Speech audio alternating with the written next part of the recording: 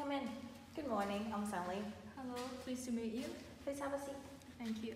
Did you get here fine? Yes, I got here fine. There wasn't much traffic this morning. Okay, great. Now let's begin our interview. Yes, of course. Can you tell me something about yourself? My name is Davin Chong. I am a fresh graduate from the American University of Phnom Penh, and I have a bachelor's degree in the science of business, and I am a responsible and dedicated person in my work. I see things through to the end, and I am very flexible in switching between working alone and working in teams. Great. Could you give me an example about your skill of quick learner, and also how you're being flexible with different working environments? Well, I consider myself to be a quick learner because as I started volunteering in my later years of high school, I found out that even though I did not know much going into the volunteering, I actually followed the instructions very well, and I was quick to adapt to all the tasks that they gave us. And as for my flexibility, in working for, volunteered for many charity events, and I found out that I was able to work well with people, and I consider myself to be a team player. Other than that, there were days when all the volunteers couldn't meet when we had to organize this one fundraiser. But even though they weren't there, I was perfectly fine in managing the fundraiser on my own. That's why I consider myself flexible. Great, so you've been volunteer a lot. Yes. Now, could you tell me how that experience would help you in working as an HR? Well, I've learned to understand people and to notice the specific types among people and how to deal with them. And those were the experience that I got from volunteering, and I can apply it to working in the HR field because HR deals with people on a regular basis, and I know what types of people and how to deal with them. Could you go to more detail explaining some of your volunteer works for us? Well, I'll talk about two of them then. The first one is Talent for a Cause 6. It is a charity program organized by the Mainly Jae-Gui Foundation. The aim of the program was to help rural schools in Kampong Cham.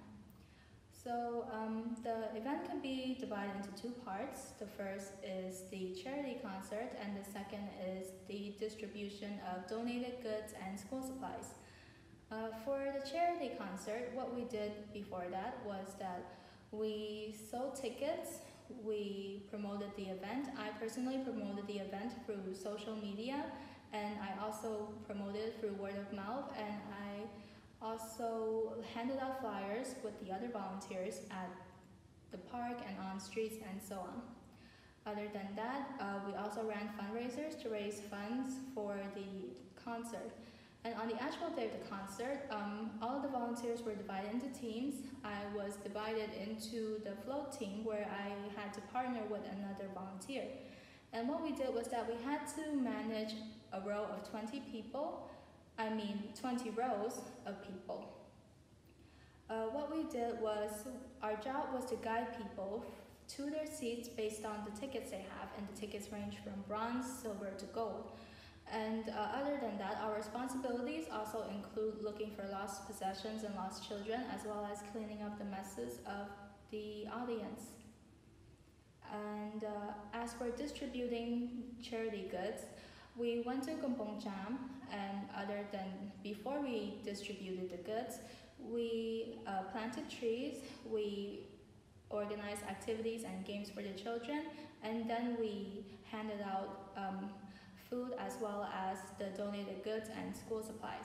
And that's about it for the first volunteering experience that I want to talk about. And the second one was for my school's prom. I was on the prom committee, and which involved all of the class monitors from all of the campuses of the school. I was class monitor at the time. That's how I was able to enter the prom committee. And because I was active in the earlier stages, they decided to let me be the logistic assistant of the prom committee. And what I did was I mostly managed the stock, and other than that, I also went to pick up inventory, and I also had to work with all of the other teams to make sure that the event ran smoothly. And on the day of the prom, the HOC and the OC, they had an emergency to get to with the school principal. And so I was tasked with temporarily overseeing the decoration process of Naga Hall, which was where we held the prom at. And that's about it for my volunteering experiences. Great. So you can speak 4 languages, right? Yes, I can. So how your ability to speak different languages would put up to work in our company? Well, I can use it in 3 ways. The first one is that I can use it to communicate with international colleagues, because 2 of the 4 languages that I speak, English and Mandarin, those are considered international languages now, and a lot of people speak them as their second languages. So I can use those 2 languages to communicate with my coworkers to make sure that the workflow is smooth, because there is no longer any language barrier. And the second way I can use it is that I can use to negotiate and persuade potential clients to see the benefit of investing for your organization. And the third way I can put those languages to use is that whenever the need were to arise for your organizations, I can always substitute as a translator. Great. Okay, so what would you consider to be your weakness? Well, I would consider my lack of experience, work experience, to be my weakness for now, because I spent most of my later years studying. I did not have that much time to do part-time jobs. But I did, however, started volunteering from my junior year of high school all the way until my freshman year. And other than that, in my junior year, I also did an internship for World Vision as part of their social media team. And I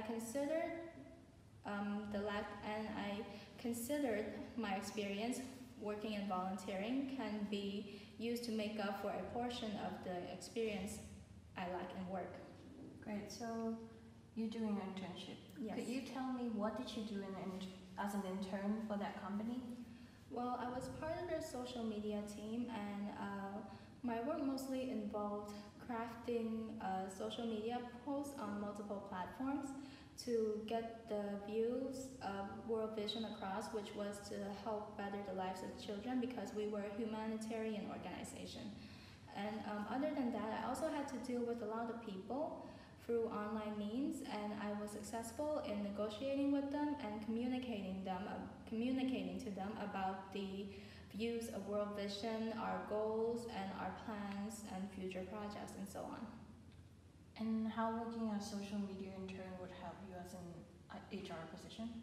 Well, I think that I can work in the HR position with my social media experience, because as I have said earlier, working in social media, I had to deal with people on a regular basis, but through online means, which puts me at a disadvantage because I could not see their facial expressions. And however, I was successful in negotiating with them and enlightening them, and I even succeeded in persuading potential investors a few times. So I think that those skills are very valuable, and I can apply them in the HR field, because HR also deals with people on a regular basis. And I have said before that I know the types of people and how to respond and how to deal with them from my volunteering experiences, and that's why I think I'm suited for this position. So why are you choosing our company? Well, I chose your company because you are an organization that helps children receive better education. And as someone who went to university and as someone who has volunteered to help children before, I know how important it is to receive a good education and how a good education can impact the future of people. And I also know how happy children were when they received the school supplies, because they were given a chance that they lacked before in receiving a better education. And I think that it's very important to invest time and effort into helping children receive better education, because they are the future of this nation, and a lot of their potential are going to waste by not having the proper access to it. So that's why I want to work for your organization, I want to help those children because personally, I feel very happy when I help children, so that's why. Okay, great. That's it for the interview. Now, do you have any questions for us? Yes, I do actually. I have one question. It's about the HR manager. In your job requirement, you mentioned that I will be working directly under him. So I wanted to know what kind of person is he like? Is he very strict or is he open-minded so that I can be better prepared when I go and meet him and not make a bad first impression?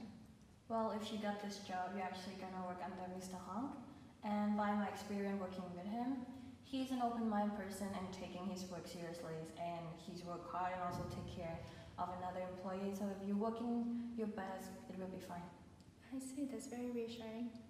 Anything else? No, that's about the one question I have. Okay, thank you for coming in. Thank you very much for this opportunity. We'll hope to contact you soon. Thank you, I look forward to that.